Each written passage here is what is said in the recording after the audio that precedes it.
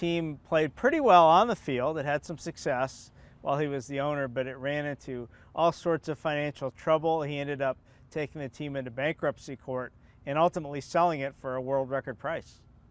He saw ways that the team could make money. He increased the revenues, but he took a lot of the money out of the team for his own personal use.